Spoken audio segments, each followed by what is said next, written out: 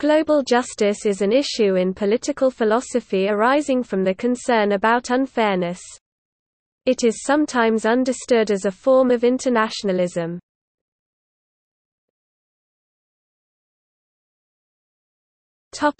History. Henrik Sijs argues that global ethics and international justice in Western tradition is part of the tradition of natural law. It has been organized and taught within Western culture since Latin times of Middle Stoa and Cicero and the early Christian philosophers Ambrose and Augustine. Per Sijs, this early natural law theorizing teaching centered around the idea of a ius naturale, i.e., a system of right which is natural and as such common to all people, available to humankind as a measuring stick of right and wrong.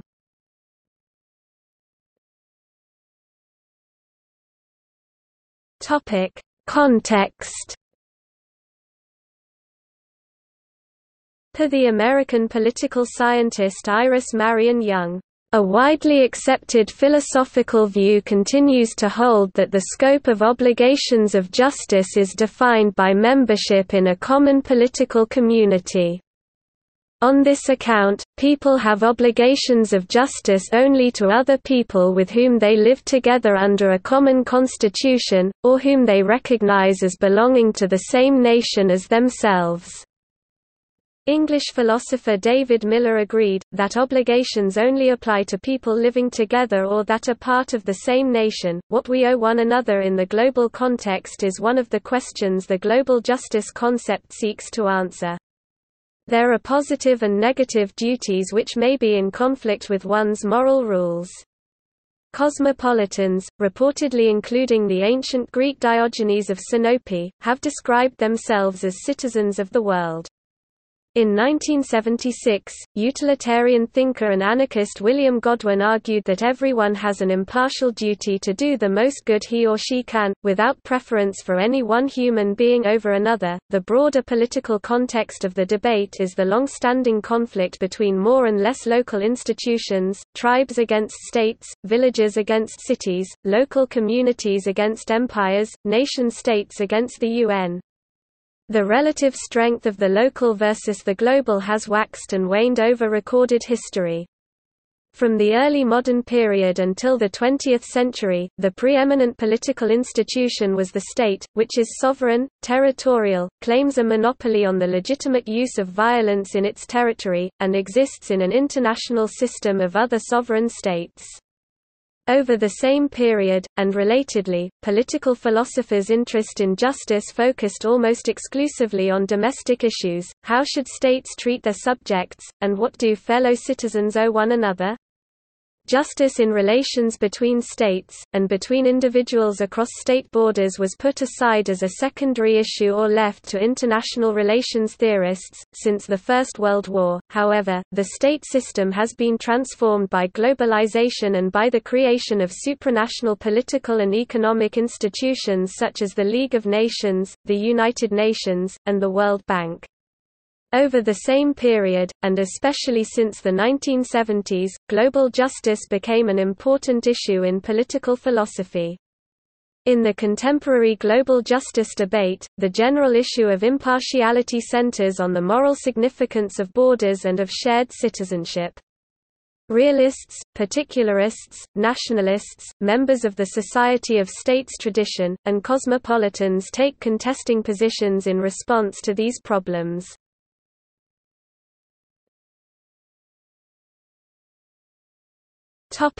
Central questions. Three related questions, concerning the scope of justice, justice in the distribution of wealth and other goods, and the institutions responsible for justice, are central to the problem of global justice. When these questions are addressed in non-ideal circumstances, they are part of the ethics of process, a branch of political ethics.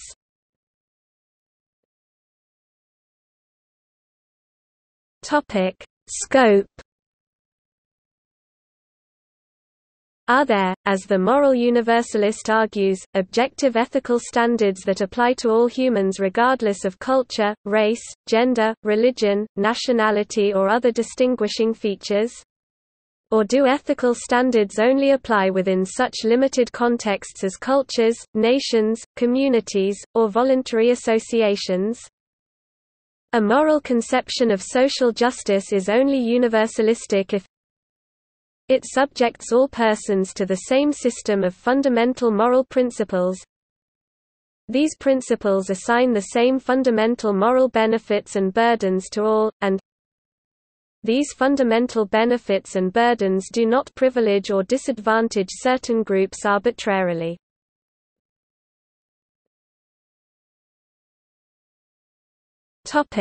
Distributive equality.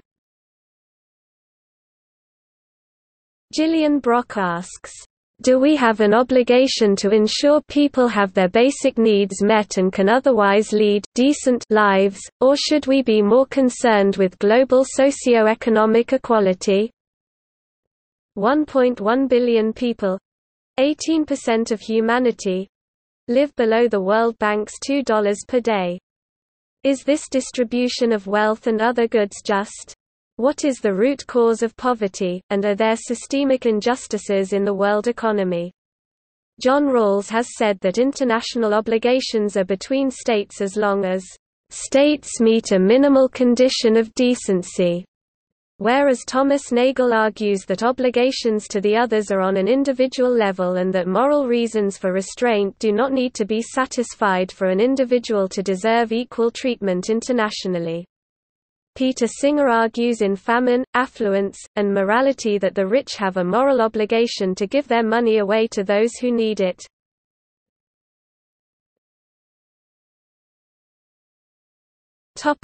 Institutions. What institutions? States, communes, federal entities, global financial institutions like the World Bank, international NGOs, multinational corporations, international courts, a world state would best achieve the ideal of global justice? How might they gain our support, and whose responsibility is it to create and sustain such institutions? How free should movement between the jurisdictions of different territorial entities be? Thomas Pogge says that states cannot achieve global justice by themselves. It has never been plausible that the interests of states—that is, the interests of governments—should furnish the only considerations that are morally relevant in international relations. Organizations like the World Trade Organization have advocated free trade but allow protectionism in affluent developed countries. To this point, according to Pogge and Moellendorf, public polls have shown that there is support for the International Criminal Court. 130 civil society groups in Africa have recognized that the ICC operates unevenly but in the interest of reaching global justice remain supportive of it. In Cambodia, the extraordinary chambers in the courts of Cambodia, some observers had said, "The court will not truly be effective unless it can properly address the crucial issue of how reparations will be given to victims of the regime," while others supported it.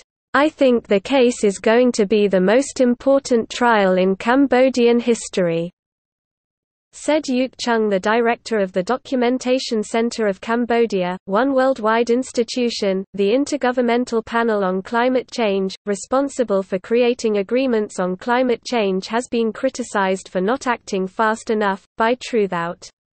Ann Peterman and Oren Langell of the Global Justice Ecology Project have noted that in 2007 industry insiders were given preferential treatment over civil society observers and delegates from poorer countries whose visas were delayed.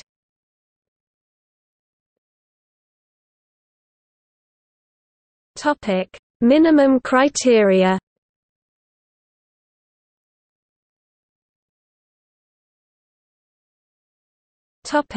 Nayef Al-Rodhan.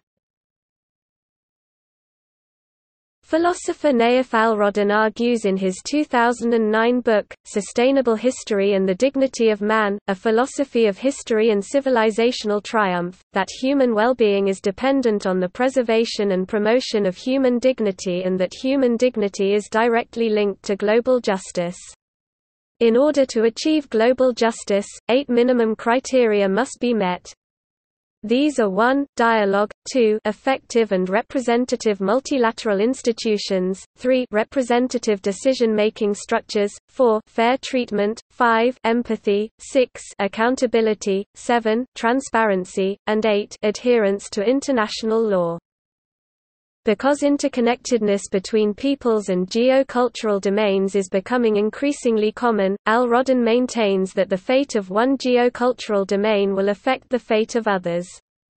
Justice is central to human dignity, individual geocultural triumph, and the overall well-being of human civilization. Thus, according to Al-Rodhan, meeting the minimum criteria of global justice is a prerequisite to the triumph of human civilization. Global justice is the paramount to global security, because injustice can lead to feelings of anger, humiliation, and alienation, which can undermine human dignity. Al-Rodhan argues that humans are primarily driven by emotional self-interest and that protecting humans' emotional needs is fundamental to human well-being and human dignity. When people feel that they have been the victim of unjust decisions, they may try and seek justice by less conventional means such as violence. This, in turn, can promote insecurity. Therefore, justice and not just military power, is essential to maintaining global security. Some obstacles might however arise. Al-Rodhan identifies the disparity in power that exists between states in the current global order as a major obstacle in achieving global justice. Calls for greater global justice are thus likely to continue from disadvantaged societies because they often feel that they are unjustly subjected to the rules set by more powerful players. However, dominant states that benefit from the current status quo are unlikely to want to alter established institutions or governance structures. Al-Rodhan therefore recommends that fairness in terms of the participants in dialogue is a prerequisite for the promotion of universal justice. Similarly, he argues that diplomacy must be based on openness to hearing and acknowledging the concerns and positions of others. Empathy and an acknowledgement of the grievances and past pains of others are crucial, as is giving all stakeholders a voice in the decision-making process. Finally, Al-Rodhan argues that all states, no matter how powerful, must be bound by international law and its obligations.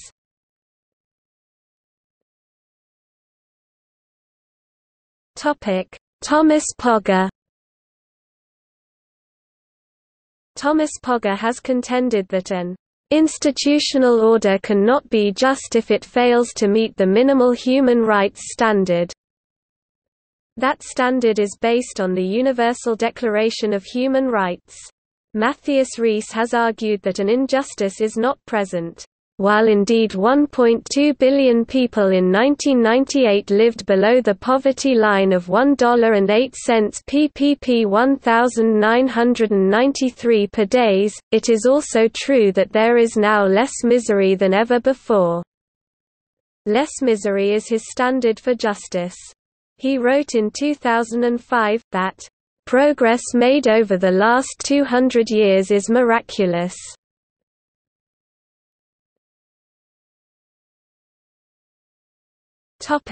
Main positions.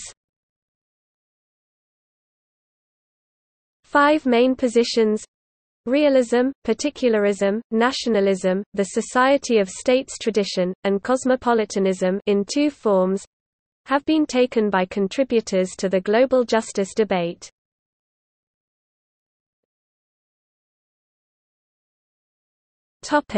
Realism. Realists, such as Charles Yeo, Hashim Tlaib argue that there are no global ethical standards, and that to imagine that there is a dangerous fantasy. States are the main actors in an international anarchy, and they either will or should always attempt to act rationally in their own interests.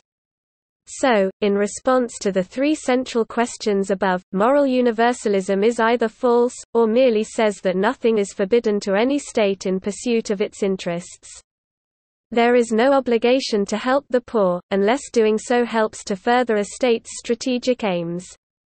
And the state system is taken as the fundamental and unchallengeable global institutional arrangement.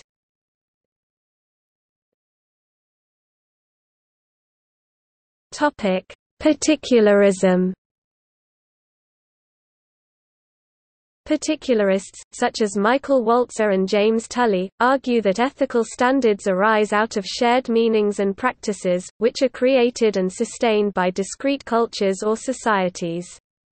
Moral and social criticism is possible within the boundaries of such groups, but not across them. If a society is egalitarian, for instance, its citizens can be morally wrong, and can meaningfully criticize each other, if they do not live up to their own egalitarian ideals, but they cannot meaningfully criticize another, caste-based society in the name of those ideals. A given society is just if its substantive life is lived in a certain way. That is, in a way faithful to the shared understandings of its members. It is unjust if not. Each society has its own, different standards, and only those inside it are bound by those standards and can properly criticize themselves. So, moral universalism is false, because objective ethical standards vary between cultures or societies.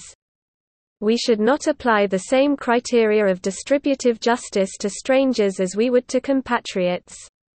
Nation-states that express their people's shared and distinctive ethical understandings are the proper institutions to enable local and different justices. For Charles Blattberg, however, there exists a particularist approach to global justice, one based upon what he calls a global patriotism.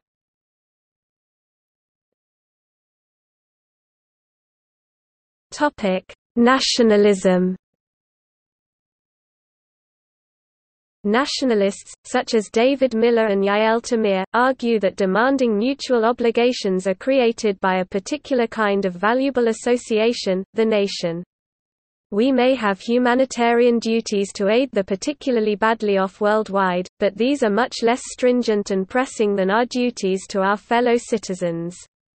Nationalism has traditionally included this assumption of differing moral obligations to those within and those outside the nation, reflected for example in the fact that the benefits of the welfare state are not available to citizens of other countries.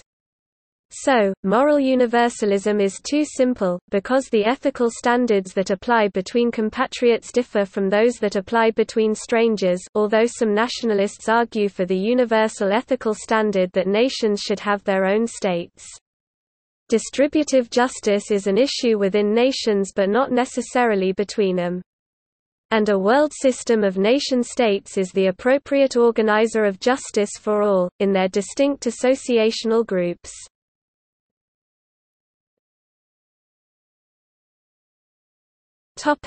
Society of states. In the society of states tradition, states are seen as individual entities that can mutually agree on common interests and rules of interaction, including moral rules, in much the same way as human individuals can. Often, this idea of agreement between peers is formalized by a social contract argument. One prominent exemplar of the tradition is John Rawls. In The Law of Peoples, Rawls extends the method of his A Theory of Justice to the question of global justice. His argument is that we can justify a global regime by showing that it would be chosen by representatives of peoples in an imagined original position, which prevents them knowing which particular people they represent.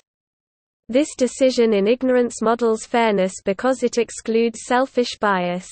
When Rawls applied this method in the case of domestic justice, with parties in the original position representing individual members of a single society, he argued that it supported a redistributive, egalitarian liberal politics.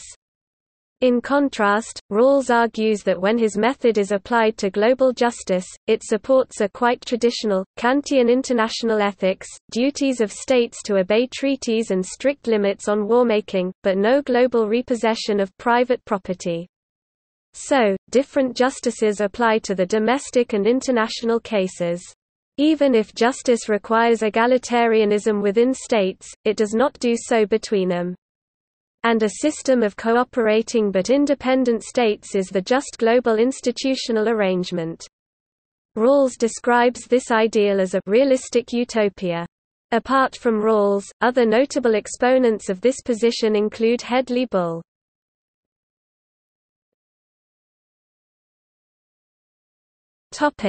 Cosmopolitanism. Cosmopolitans argue that some form of moral universalism is true, and therefore that all humans, and not merely compatriots or fellow citizens, fall within the scope of justice. Their arguments typically appeal to consistency, as follows. The moral standing of individuals is based on some morally significant characteristics. These characteristics are shared by all humans, and not only by the members of some nation, culture, society, or state. Therefore, all humans have moral standing, and the boundaries between nations, cultures, societies and states are morally irrelevant. Cosmopolitans differ, however, over which shared human characteristics are morally significant. Consequentialist cosmopolitans, amongst whom Peter Singer is prominent, argue that the proper standard of moral judgment for actions, practices or institutions is their consequences, and that the measure of consequences is the welfare of humans or even of all sentient creatures. The capacity to experience welfare and suffering is therefore the shared basis for moral standing. This means that the fact that some people are suffering terrible deprivations of welfare, caused by poverty, creates a moral demand that anyone who is able to help them do so. Neither the physical distance between the rich and the poor, nor the fact that they are typically citizens of different countries, has any moral relevance. Human rights defenders of cosmopolitanism, such as Thomas Pogge and Simon Caney, argue that all humans have rights, perhaps those set out in the UN's Universal Declaration of Human Rights. It may be argued that these rights create a positive duty of the rich to provide what they guarantee, security, a livelihood, etc., or, alternatively, it may be argued that the rich are currently violating their negative duty not to impose a global order that systematically violates rights of the poor. Others defend neoconservative interventionist foreign policy from a view of cosmopolitanism for the added benefits to human rights that such intervention could bring. Some defended the 2003 invasion of Iraq from this motive due to the human rights abuses Saddam had inflicted on countless members of the Kurdish and Shiite communities. Individual cosmopolitans also differ considerably in how they understand the requirements of distributive justice and the legitimacy of global institutions. Some, for instance Kai Nielsen, endorse world government, others, such as Simon Caney, do not. The extent to which cosmopolitans advocate global redistribution of resources also varies.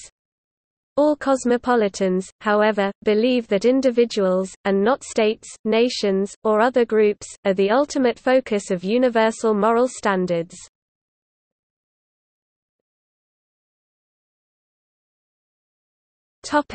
Demands. None of the five main positions described above imply complete satisfaction with the current world order.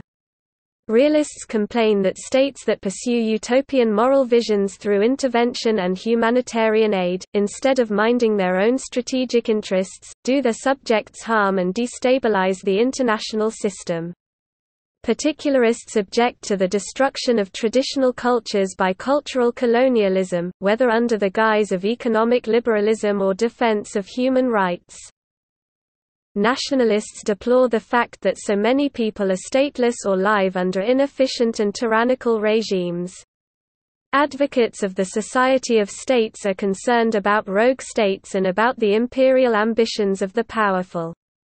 Cosmopolitans believe that the contemporary world badly fails to live up to their standards, and that doing so would require considerable changes in the actions of wealthy individuals and states. It might, for instance, require them to transfer most of their wealth to the poor. It might require the building of international institutions able to limit, or even replace, the self-interested action of powerful states and corporations. It might require each of us to do much more than most now do.